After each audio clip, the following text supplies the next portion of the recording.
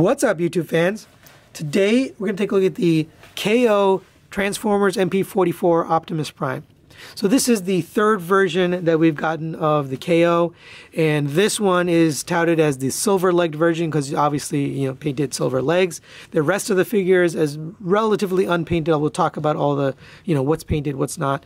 We'll also talk about the differences. That's the main purpose of this review today, is to point out differences between this figure and the real MP-44 version of Optimus Prime. I'm not going to do a versus or comparison with other MP-44s. First of all, I don't have the other MP-44s, but what we will do is put some images up. So let's just do that now. We'll put up an image of the original MP-44 Optimus Prime, so you can kind of see the difference. Primary differences are all these red surfaces are just a plastic color, not painted red. The arms have the yellow translucent versus the red translucent right here. The legs, instead of being painted white, are painted this silver paint. Actually looks really nice. The waist piece is not painted yellow anymore. They're just using yellow plastic, which is nice because now it's not going to get damaged when you articulate it. The original MP-44, this paint would scrape off. And then going down to the bottom here, you do still have the gray paint on the toes, but the legs are all unpainted blue plastic, just a matte blue versus the blue on the original MP-44. Let's put up the KO MP-44. So comparing to that, the only difference between this and that original KO, as far as paint is concerned, is the silver here on the legs. Other than that, everything is the same. Also, these gas cans are also painted silver, by the way. Forgot to mention that. But other than that, everything is pretty much the same except for the eyes. So the eyes are painted this baby blue. So you can see that. The original KO, you can see there, had the translucent eyes. I don't know why they went with translucent eyes, but they did. So that kind of made them look a little funny. So I like that they painted this one, this color versus the translucent. So that's really it for differences. Now we can get into, I just wanted to give you that. Somebody had asked about differences between this and the original MP-44 and the KO. So moving on, some of the differences, he does come with all of the accessories that we got with the original KO MP-44. I am going to show them all, so we'll go one by one and actually show them installed on him so you can kind of see how they look. So there he is with his jetpack. This has painted gray for the boosters, and then the rest is just a flat red plastic. It does fit in. It ends up pushing the button. We are going to go through the voices on this guy because the voice box is different from the original. There are some changes, so we are going to talk about that and we're going to show that. But that jetpack looks pretty good. There he is with the battle damaged Optimus head from the movie. If you lift this up, you can see it's got that painted neck underneath. I can't remember if the MP-44 had that or not. I'll try to find the image of the neck from MP-44, but that's nice that they painted that. That's just a good attention to detail. They did change the design here. So on the original, you would pull this blue piece out, and that's how you would replace the heads. On these, they are super duper tight. They're not getting them out of there. So they basically just gave you the ball joint mount on every head. So you basically just pull the head off the ball joint. So you want to be careful with that, but either way, really good looking head sculpt for that battle damage. And then there's that rounder face from maybe the first season. Obviously, my preference is the head that was on there to begin with, but again, they've done a really nice job with. And there's his Starscream head and intakes. That looks really good. It fits just fine. There's no really problems. All of these heads are nice and tight. They did a good job with the ball joint. I'd imagine if you keep taking them off and putting it on, eventually it is going to loosen up. But so far, so good. All of the heads work really well, and they all look good. They're all painted nicely. All right, and there he is with his axe.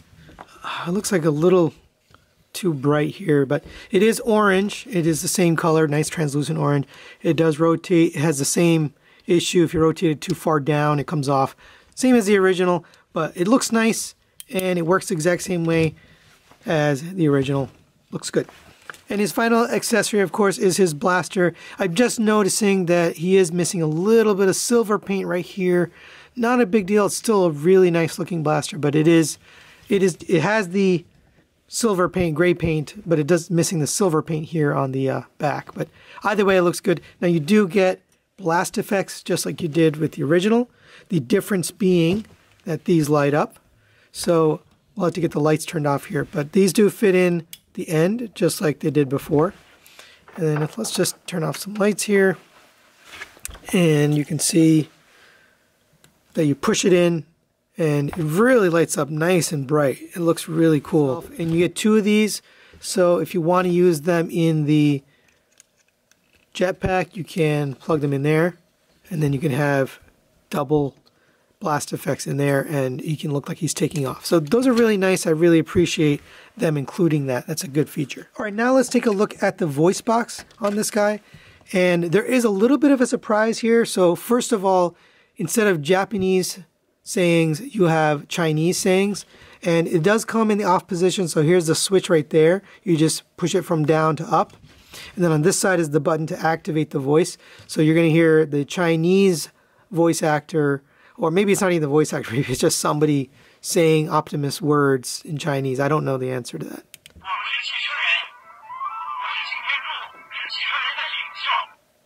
So you get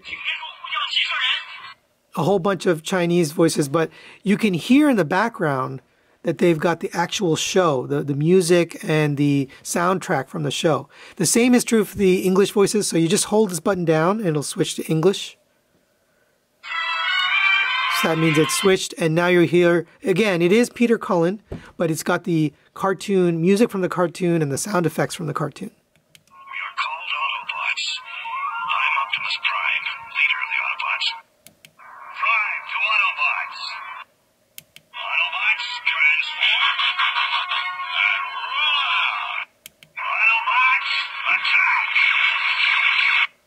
Guess again, Megatron. Do you heal?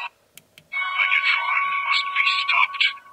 One shall stand, one shall fall. And use the power of the Matrix to light our darkest hour. Until that day, till all are one. All right, now let's go over the articulation of this guy. Before I take the gun out of here, I just wanted to note that he does hold it fine, but as soon as you start articulating things, it starts getting loose. So he does end up letting go eventually, but I don't think there's any difference from the original. The original also had that problem. The main issue is this tab is just too long, which was true on the original as well. The tab was just too long, and so he ends up kind of losing his grip. Now you can close the fingers around it, but it has the same exact issue that we had with the original MP-44. So let's talk about the articulation. So the head is on a ball joint. It also has this neck joint. That's pretty much all works the same. So you can lift up that neck joint up to there, so it can get really far down. You can get up to there. It rotates all the way around, nice and tight. Although I'm a little worried about taking these heads off and loosening them up over time.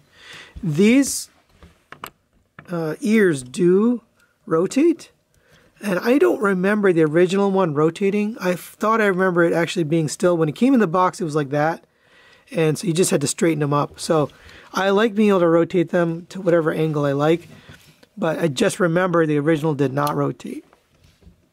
Continuing down, you do have a rotation at the shoulder, really nice ratchet there. High, I can feel it. The quality feels really good. There's of course, the butterfly joint gets you all the way out to there. So there's a joint here, and then there's a joint in here that bends in and out, all nice and tight. The plastic does feel a little bit different than the original, but it does feel good. I don't feel any issues with it. Rotation at the bicep, that feels really good, nice and tight. You have a ratcheted elbow, which is new. That was not ratcheted before. It was just a friction joint. Really nice tight ratchet, and it works well. No issues with that. Rotation at the wrist. Same hands as before. You have individually articulated fingers on 2 pins, so one in the middle of the finger and one at the base. And then the thumb is on this rotation joint there, which is all exactly the same as the original. Continuing down here, you have the exact same, you know, it locks in. So if you unlock it here, you kind of pull it up a little bit to unlock it. Now you can rotate this waist all the way around. You can get ab crunch all the way down. If you want to get an extreme ab crunch, you can pull it off that joint a little bit more. And then back, it's all nice and tight there. He will hold a pose, so that all works. And it does clip in and lock in, so if you want to hide away that joint, you can do that. That all works just as you would expect. He does not come with a Autobot logo. I forgot to mention that earlier. Unfortunately, in the box, there was no Autobot logo. There's no plastic piece or sticker. You got to put your own sticker on there. In fact, I'll probably put the sticker on before the end of the review because he just looks so strange without that Autobot logo, but I wanted to mention that. Continuing down here, you do have the same leg auto-morphing feature. Unfortunately, it gets stuck, so you do have to open this side hip skirt. Once you do that, the leg auto, you know, it pushes that hip skirt out of the way. Nice tight joint, holds pretty good. Goes all the way back to there. It has the hip skirt back here that moves out of the way. That's pretty nice and tight. Out to the side, that's a really tight joint. That's not going anywhere. That's an extremely tight joint. So all really nice quality ratchets. I just noticed the only difference I noticed here is it doesn't automatically move this hip skirt out of the way. You kind of just got to move it, and then it'll rotate. I've moved these quite a bit, and you can see there's no scratching, so the paint appears to be pretty good, but we'll see how that holds up over time. Continuing downwards, you do have the double jointed knee, the dreaded double jointed broken knee. This one does not break, so it's got a really hard ratchet on the top of the knee, and then it's got a soft ratchet which you can barely hear. Let me try to be quiet.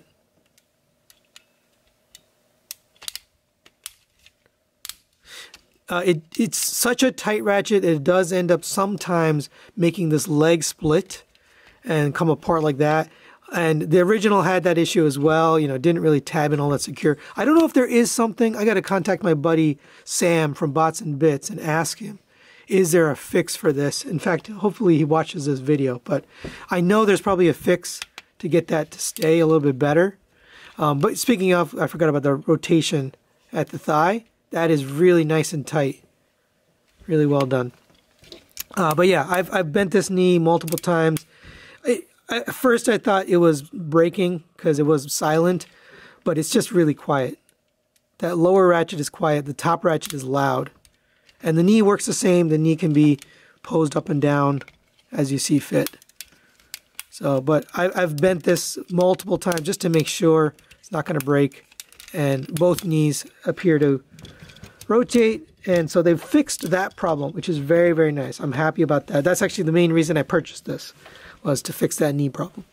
You do have ankle tilt, really nice and tight all the way up to there. And of course you get the ratcheted foot. It goes down to there, up to there, and then the toe itself will angle right here. So all of that same articulation you got, except some slightly better quality ratchets than what we got on MP-44. And for a quick size comparison, there is the KO MP-44 next to the official MP-36 Megatron, the Transform Element Optimus Prime, and the Takara Tomy Blue Streak. Obviously fits in perfect size, you know, it's a copy of the original, so of course it's going to fit in. And I just want to show this. We are going to get him transformed into his vehicle mode. We're not going to show that on camera. I have a full video on the transformation, so if you need help or you're interested in the transformation on this guy, you can go ahead and check out that video. I'll put that at the end of this one, and I'll also put a little card so you can click on that if you're interested in that transformation. But we're going to get him transformed off camera, and we'll be right back. And there you have the KO Prime in his truck mode, and pretty decent, very similar to the original MP-44. In fact, let's just put that over here so you can take a look. Primary differences are the bumper and the grille are not chrome, they're just painted silver, so you can see all painted silver. The rear view mirrors are also painted silver, and I can't remember if these are chrome or not. I think they are, so these are painted silver here as well. So everything that was chrome is now painted silver. I think it actually looks pretty nice. At first I thought these pieces here might be die cast. Still not even sure, but I think they're just plastic. It just feels like die-cast. So looks a lot like the original, other than just using silver instead of chrome. And for a quick comparison, there it is next to the Transform Element Optimus Prime. It's pretty interesting how close these guys are, at least on the front of the cab. Once you get to the back, everything's totally different. But it does look good. Obviously, with the scale, it's going to fit in with your masterpiece.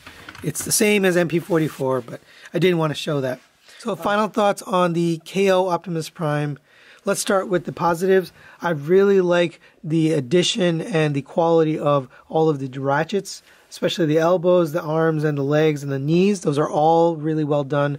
We don't have the knee problem anymore. That's a huge advantage for me personally. I really hated messing with the official because you always felt like you're going to break it. So otherwise, you do have some nice paint on this particular version of the KO. You got the silver paint. You got the nice paint on the head. Head sculpt looks really good. Obviously, it's a copy, but you know they've done the paint correctly this time. And also, I like the inclusion of the yellow for the arms. And all of the accessories and the details on this guy look good. There's nothing that really looks, you know, that is cheap or anything like that. On the negatives wise, there are a couple. So these legs still come apart. That's always been an issue. On the official, it was an issue, but this is even worse than the official in terms of just keeping these together. You end up kind of squeezing them together just to keep them from popping apart. Otherwise than that, the unpainted red surface, it looks fine, but it might look out of place with other Masterpiece figures because it's not painted. So you just have to keep that in mind. But overall, I definitely recommend this figure. It's great to have a MP-44 to mess around with and to just be able to transform and pose and do whatever you need to do without worrying about breaking a very expensive $450 or $320, whatever you paid, figure. Right at a $100 price point, this is well worth the money, and it works, and it really is fun, and it looks good on the shelf and in a display. So highly recommend it if you can find him. I did get this from Baba Bobo. Unfortunately, Toy Dojo, my channel partner, doesn't carry this.